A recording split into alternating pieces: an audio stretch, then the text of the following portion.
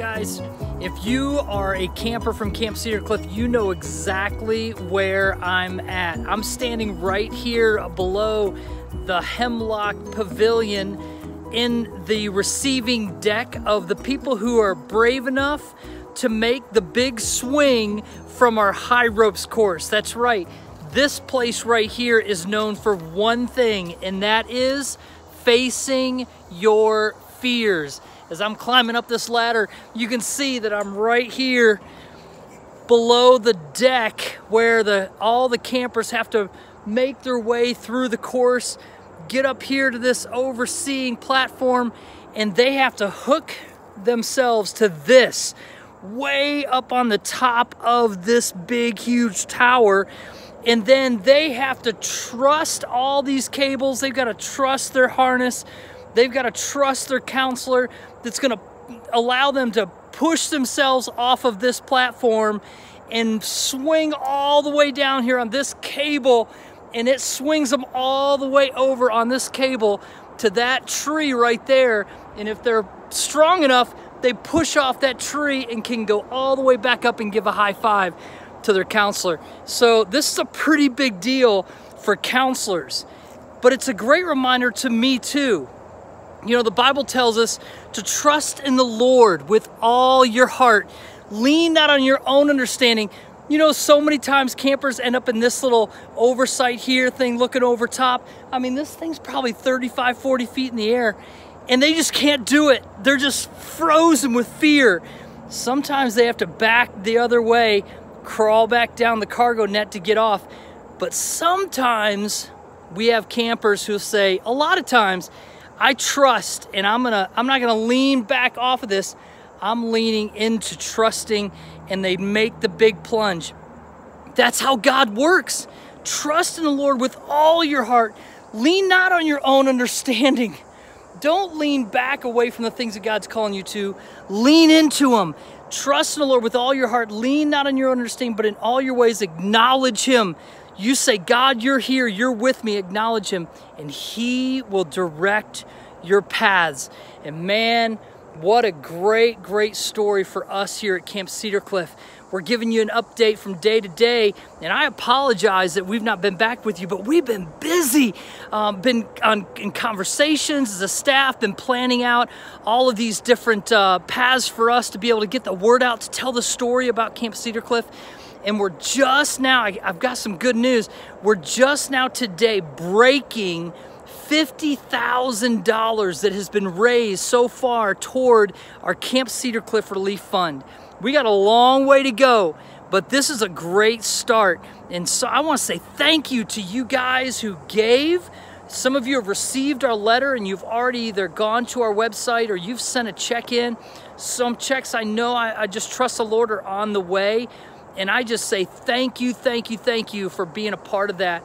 And I'd encourage you, by faith, would you lean not away from trusting the Lord to help out, but lean toward helping us out. I got to tell you a quick story and give you a couple updates. But, you know, remember a couple of vlogs ago, I told you about one of our campers, and I know you're probably watching this, and so I'm sure he'll be sharing this with some of his friends. But I'm so proud of Thomas, who gave us that check for $115. Do you know, out of that check, we've received 3 other checks. One was an amount of $300, another one for $100, and another one for $50 that were prompted, specifically attached to that gift. The faith of that 15-year-old camper saying, hey, I'm gonna be obedient, raise $115. That $115 is now turned into over $500, and I'm sure his story is continuing to impact others. So I just say thank you guys, all of you, for doing whatever you can to help Camp Cedar Cliff stay on track. And hey, by the way, we're doing our part. We reduced our spending by 56% immediately when we found out what was happening in the COVID impact back in this past spring.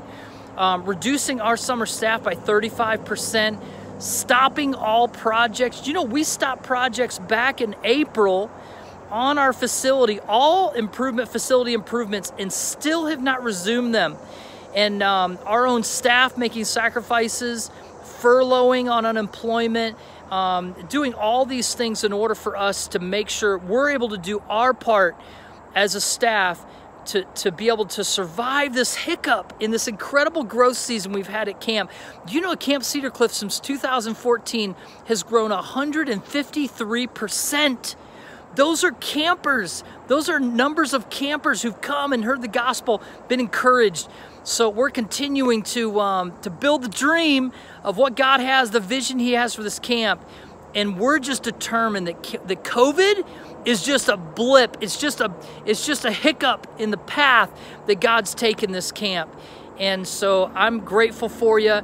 Letters have gone out. Conversations are being had with people, and asking people to say, would you be a part of this? I'm still looking forward to having a Philippians 4:6 party celebration on this property, and everyone who contributed, whether it's $100 or whether it's $25,000, we want you to be a part of a celebration we're gonna have on this property. And you know what? I call it phase 4. We're going beyond phase 2, beyond phase 3. We're gonna have phase 4 right here at camp and celebrate what God's doing. So a lot's being accomplished. Grateful for you. I hope all you campers remember the High Ropes Chorus here just underneath Hemlock. It's a classic place. Be back here soon. It's going to be great. If you're not registered for 2021, registration's open and we're filling up spots. So look forward to keeping you guys posted. I know I got a smile on my face, but I'm going to be honest with you. We got a long way to go here at Camp Cedar Cliff, and we're spreading the word. So you do the same. How about this? I need you to be watching your GPS for us, and that is give, pray, share. If there's a way you can give, fantastic. If you can pray, pray. If you can share, share. So set your GPS to that right there. Would you give, pray, and share, and make sure that you're getting the word out about Camp Cedar Cliff's need. We love you guys. We have not faltered in our faith, trusting the Lord. We know God's a good God. And every one of you campers, God has created intentionally and on purpose with a great, great purpose in your life. And I know that we're excited about watching the story unfold.